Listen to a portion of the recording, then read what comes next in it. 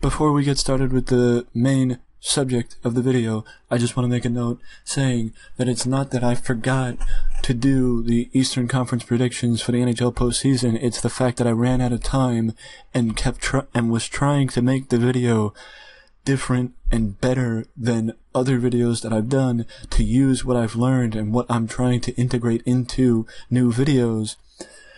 That I ran out of time before the season started, the playoffs started, so what I'm going to have to do is wait and then do give my thoughts on the first round of the Eastern Conference postseason after the Eastern Conference postseason is either close to coming to an end or comes to an end, but you will hear my thoughts on the NHL postseason then.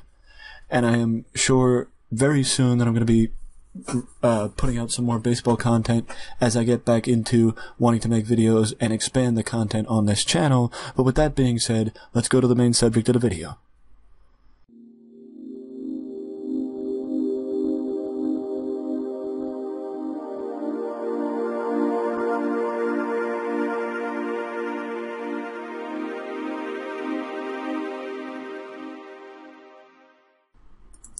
The main subject of this video has to do with something that I usually leave exclusively for WrestlingExpress.net, the website, and that is talking about WWE. But the reason why this is different, or this time is different, is because there's a lot to talk about when it comes to WWE, and it doesn't need to just be talked about in written form. It could be spoken to. The point is, part of the reason why I'm using TEW as background is because it will help drive home my point. As everybody knows, WWE has been hitting record low numbers as far as ratings on weekly television and can't figure out their problem. And I said in an article, I've said in a few articles, that either they like putting a band-aid on it and coming back to it later, or fixing things for 1 week and then coming back and having to do it over the next. That's not how it works. You set yourself up before you have the problem, or you fix it one step at a time. WWE obviously does not want to do that. But here I am to try and help you, the viewer, understand a little bit as to maybe where WWE's problem started. And in my opinion, WWE's problem started way back in the early bit of the 2000s, when names like John Cena, Randy Orton, Batista graced the face, and Brock Lesnar graced their faces for the first time on the WWE product. But other than them and Edge, how many people stuck out? How many people were memorable? How many people were given that opportunity to stick out and were given the ball and given that opportunity? That Cena, that Batista, that Orton, that Brock were given to grow. And grow organically, grow over time, get the fans used to them, and then push them. Not push them right out of the gate. But a guy like Chris Masters was given a gimmick. Masters had all the potential in the world to be something, but WWE gave him a ceiling and he couldn't pass it. Was he limited in the ring? Yeah, but how much was that? How much did that have to do with the fact that Mr. Masters was in his early 20s when he came up to the main roster?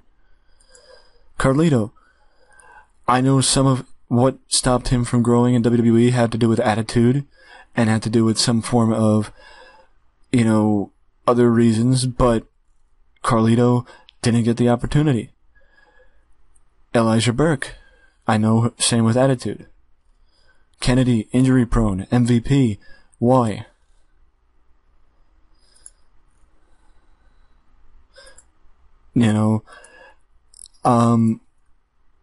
Randy Orton, same thing. He didn't get the ball. He was given the ball in 2004, but didn't really deserve it and couldn't really carry the ball until around 2007, 2008. So he was given the ball a little too soon. But WWE did it, in my opinion, to prove that they were giving somebody else an opportunity, when in reality, they were giving him an opportunity, but they weren't really getting behind him. Because if you remember correctly, when Randy Orton got the opportunity to stand out on his own, he wasn't ready. And it was also the fact that what WWE did was stripped away everything that made him likable when he was a heel, when they turned him babyface. That's the only reason why his babyface reign sucked. His babyface run sucked in 2004 because what made him good, what made him likable, was taken away from him once he turned babyface, because his heel qualities, his heel personality was that of a heel, not of a likable babyface. When it could work because everybody hated Randy because of how good he was. Same with Christian. Christian had an opportunity, but he was never given the ball. One of WWE's main problems nowadays, and it's been this way for years, that one of their main problems is the fact that they never like having guys like Christian, unproven guys, stand up and lead the company. And if they do, they are under heavy criticism. Because if they sink or swim, they need to know instantaneously, not 6 months in.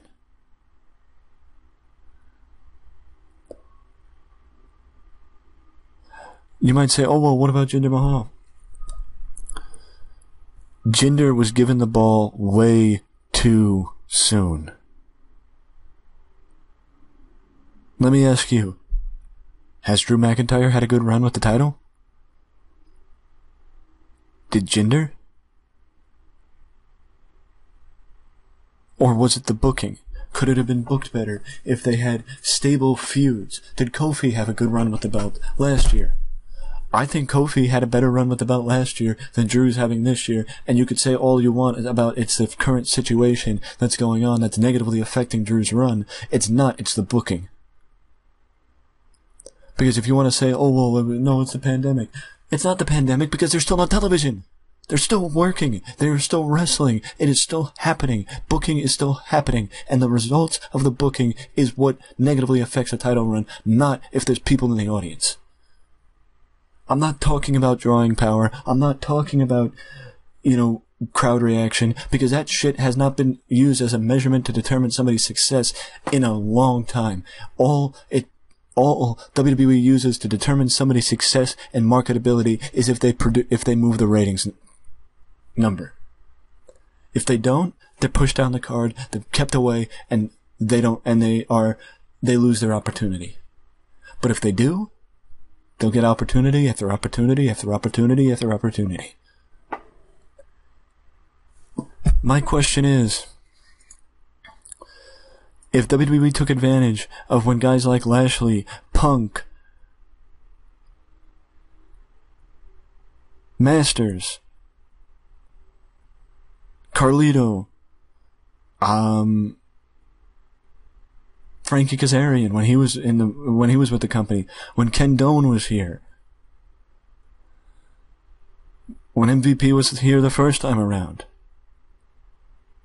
when having Kenny King, if they took advantage of Lance Cade while they could, Mark Magnus, aka Muhammad Hassan. If they took advantage of the opportunities, Wade Barrett, Paul Burchill, if they took advantage of the opportunities that they had when the opportunities came around the first time around, then they wouldn't be in this position that they're in right now where they're struggling to find fresh talent, because they would have had the fresh talent. they would have had the other stars to replace the names of yesteryear who disappeared because they retired. Can Seth Rollins move the ratings meter, as well as Steve Austin? Fuck no. Fuck no. And that's not on Seth Rollins, that's on WWE. That's on WWE for making him have a ceiling of how high he can impact, or how much he can impact the show. The reason why WWE still relies on guys like Brock Lesnar to fix it for 1 week, or Steve Austin to fix it for 1 week, or The Undertaker, or guys like that, is because they don't know how to make a star like Austin or The Undertaker anymore. Because they blame the talent. It's not the talent. It's the booking. It's the fact that if you can sit here and say that you don't know what you're doing week to week because you need to know on a weekly basis that you can change it if you want to, what's going on in the programming, that's not how it works. Because it's like various wrestling personalities have said, I can't make you money today, but give me 6 months and the ratings will turn around and we'll be making money. But people can't accept that. They want a fix now. They want a turnover now. They want a change now. If you want a change now, then in the time that you're off, whether it's because of, in between weeks or in between programming or whatever the case may be, in the time that you're off, come up with ideas. I did this 4 months ago. Actually, it was 4 months ago. I did this 4 months ago when I talked about WWE possibly going on break. I said that they should sit down, make a list of the top 10 stars that need something to do, and line them up, make a year, WrestleMania to WrestleMania, and see what you can do to come up for them to keep them busy for a year. And if you can keep them busy for a year, guess what? Keep them on top. If not, that's when you knock them down to bring them back up. Because could Seth Rollins and Murphy move to the tag team division? Yeah. Yeah, they could. It would extend the longevity of that partnership if they move to the tag team division to become tag team champions again. Because the tag team division sucks.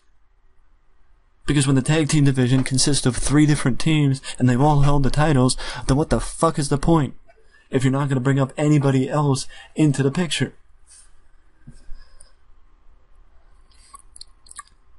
That's why the women's title on Raw, it was a blessing with people getting injured, because it allowed new faces to move into the spot that was occupied by the people who were hogging the spotlight.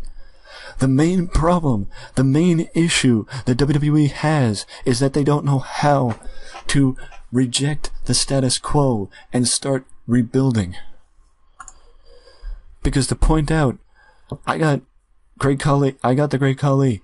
Khali's been undefeated. Khali is now the Dudley Boys, who held the tag team titles for a year, are now going to help me build up Khali further. Batista was built up because of Evolution. Now he's helping see what he can do with La Resistance. Big Show's helping MVP and Ruckus. Then I got the top feuds. This has nothing to do with it. Ivory's building up Mickie James, and was the one who introduced Mickie James to the main roster. Carlito and Ric Flair. Flair's helping Carlito. Benoit's helping Elijah Burke get over. Cena and Mark Henry. Cena's helping himself get over. William Regal helped Paul Burchill and Sheamus get over. My point is that there is no status quo if you have a limited number of people on top. Because the one thing that WWE should have realized a long time ago is the fact that the people on top don't stay there forever. You need to completely keep circulating the top stars, because the top stars are who leave eventually. Look at Roman Reigns. Look at John Cena.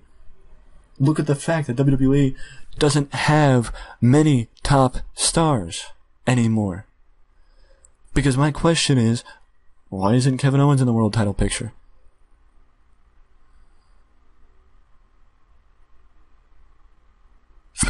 Why isn't Kevin Owens in the world title picture?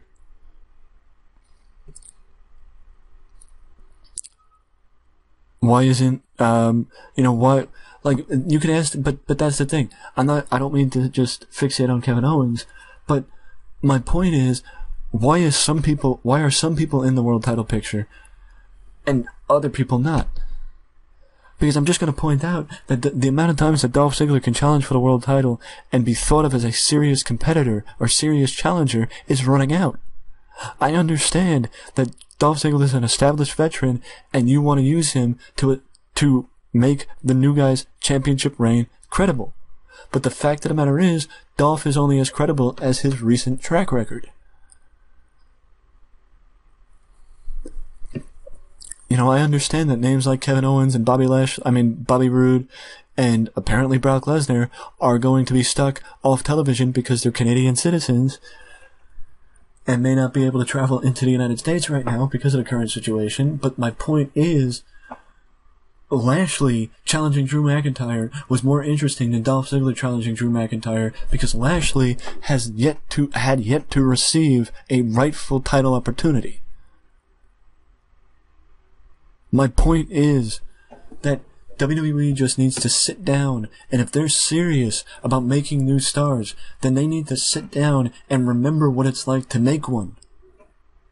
That it doesn't happen overnight, that you have to give it time to develop and time for the people to get the idea that you're trying to make this guy a more credible threat, a bigger deal than you were 6 months ago. You're trying to give this guy an opportunity to succeed. An opportunity to grow as a competitor and move forward and become a star. But WWE has not done that in a very long time outside of Buddy Murphy. But the fact is, if they're serious about breaking the status quo and introducing new faces into the main event scene, then you need to do feuds like that. Like an established star against a non-established star, to see if the established star can get over, and pay attention to what the people are saying, because with the fact that there is no people in the audience, the only measurement of how well something is going is looking on social media. And don't get me wrong, I'm one to say that fans on social media are not worth trusting because they don't know what the heck they want, and that is 100% the case. But the point of that is that if you sit here and you ponder and you try and understand, is Drew McIntyre a success? Well, you can't measure him the traditional way. You can only measure him based on what's going on television and what people are saying about him on social media. And the numbers that come up on the network. That's it.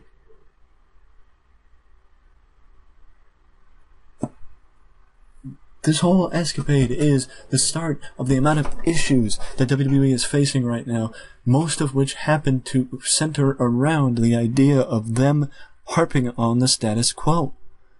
And the status quo is, we don't need new stars. We need the people that we trusted from the previous generation to come back and help us on a week-to-week basis, and if they can wrestle, they'll wrestle, but if they can't, then we're screwed.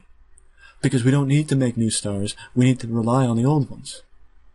But what happens when those old ones can't work anymore? What happens when those old ones leave WWE behind because they want to go do something else? What happens then? Then they're struggling to rebuild.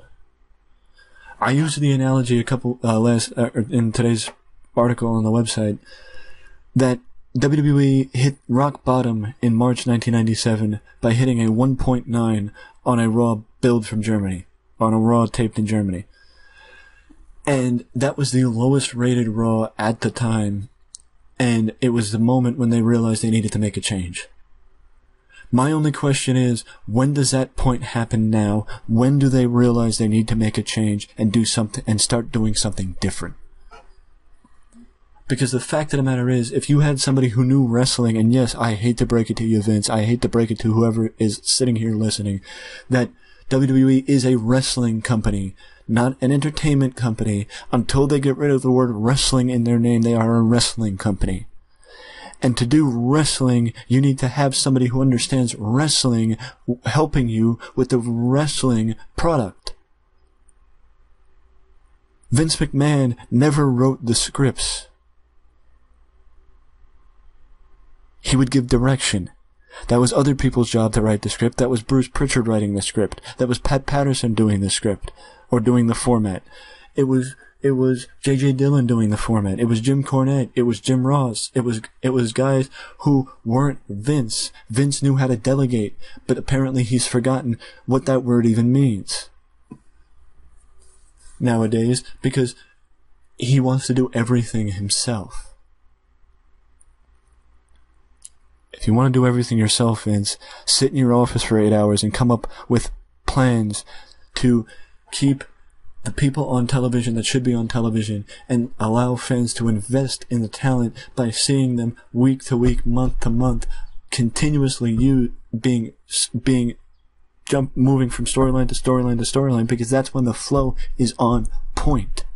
Where you don't go a certain period of time without seeing somebody in a program. You see them move from program to program to program, and you know the reason why a program is happening. Do away with the stupidity, the lackadaisical manipulation of thinking that somebody actually poisoned Montez Ford. Are you fucking kidding me? The fact that you had Jeff Hardy and Sheamus feuding over the fact that Jeff Hardy had addiction problems, and that you had them have a bar brawl, and at one point you had Jeff Hardy throw urine at Sheamus. What the fuck? You can't come up with a better feud, a better reason for two veterans of the company to be feuding?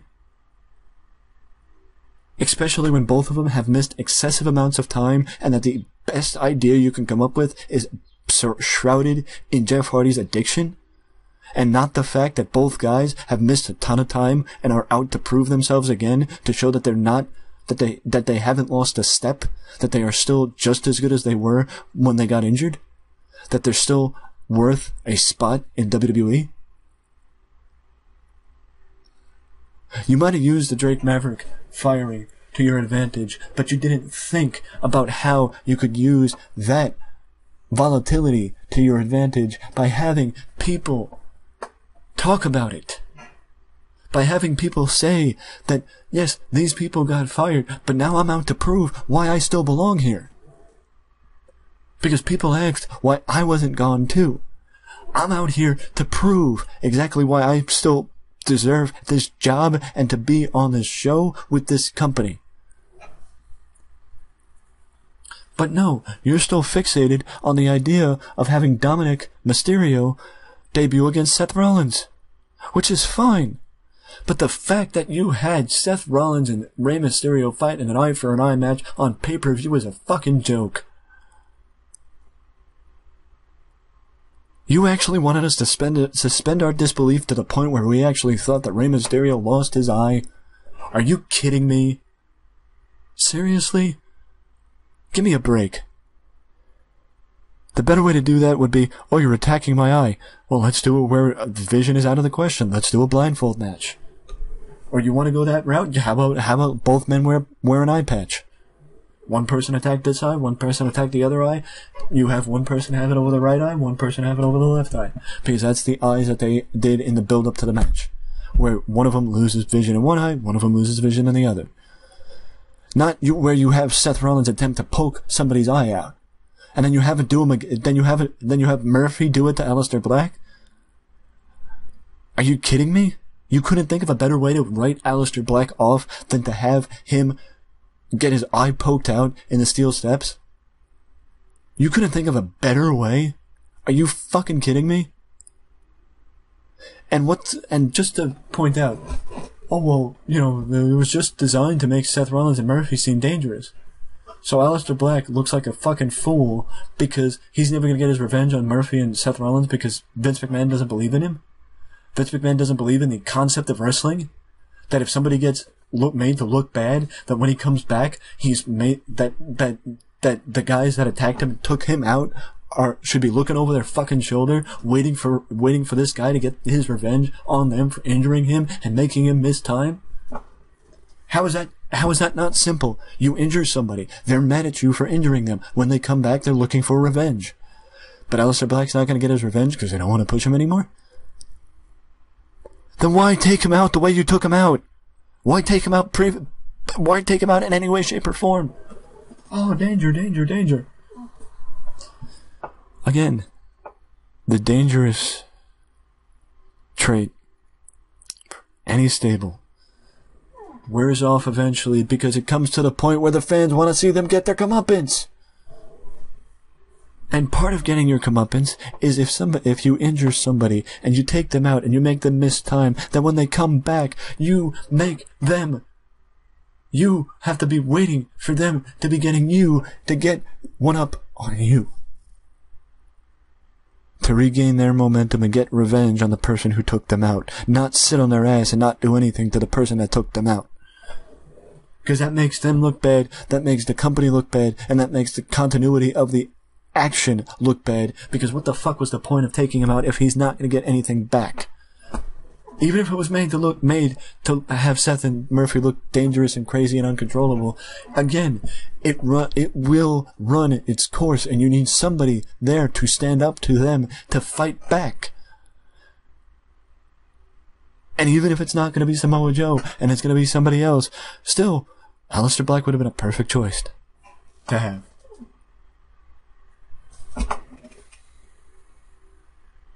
This whole thing can come full circle, that it does go back to the previous generation, the previous decade, where WWE refused to establish new talent, refused to break the status quo, because they had the guys, even though they needed more. Because look at The Undertaker's feuds from probably from about now to, 2007? He helped establish JBL as a main eventer. When JBL won the world title from Eddie Guerrero, he feuded with Heidenreich. Yes, Heidenreich, to try and get Heidenreich over. He feuded with Muhammad Hassan to try and get Muhammad Hassan over. That didn't work. He feuded with the Great Khali to try and help Khali get over. That worked to a point. But that's my point. You have Undertaker feud with, and then you had Undertaker feud with Kennedy to try and get Kennedy over. And it worked. But that's my point. You had Undertaker stepping up and helping get guys over, but he was the only one that was doing it. And you weren't letting him do it with people he can actually work with, outside of Kennedy. And Hassan. But the Hassan thing blew up because of the circumstances, but the Kennedy thing blew up because Kennedy got injured. The whole big question is, if you need new stars and you have when did it change to where the aspect of wrestling that stayed present and prevalent from the previous generations, where if the old guard is ready to leave, they pick someone and put them over, because when you leave, you go out on your back in the wrestling business. What changed? When did that change where the old guard never loses? Because other than Edge, this is not a slight on John Cena, this is a slight on creative. Other than Edge, who did John Cena help create?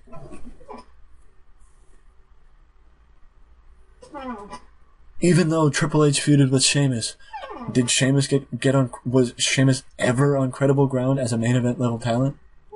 Or was he just there? Look at Sheamus' first title win when he fought John Cena in the tables match at TLC 2009, and the fact that it looked like the worst finish to a tables match because Cena fell off the rope.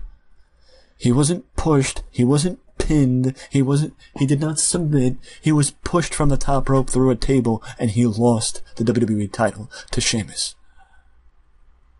That is not a piss poor way to end a match, that's a piss poor way to end a feud. Because the feud ended because Sheamus moved on to Randy Orton at Royal Rumble and then moved into the Elimination Chamber in February and lost to the guy he beat back in December. Even though that would have been the opportunity to give Sheamus some credibility. But no, Sheamus had to go into a feud with Triple H. That's what I'm saying.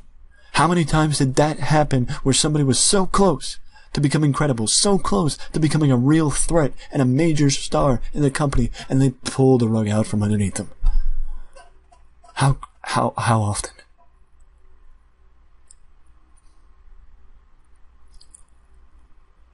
You can't sit here and tell me that if they would have actually let Jon Moxley become a heel in the promotion, and not a heel that was obsessed with Seth Rollins and obsessed with making remarks that he himself would not have wanted to make, or the fact that it wasn't a heel Jon Moxley, it was a germaphobe, that if he was actually able to have some slice of freedom as a heel in the company and actually show how he can be, how good he can be, don't you think it would have worked out for him, especially when he became champion? The whole point of this is that WWE has missed the opportunity after opportunity after opportunity after opportunity to make new talent, and they now believe that they need to make new talent because they actually do. Because people are tuning out because they are tired of the same old shit. And it's not going to change until the status quo in the company is broken and they realize that it ain't the talent, it ain't the fans, it's the booking.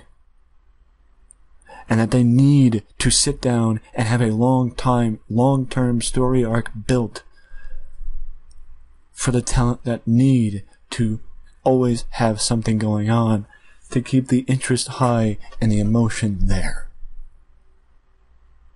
This is just the start. Stay tuned for more articles about WWE coming on WrestlingExpress.net and maybe a few more videos because I actually enjoyed being able to sit here and rant a little bit about the WWE. Till next time. Peace.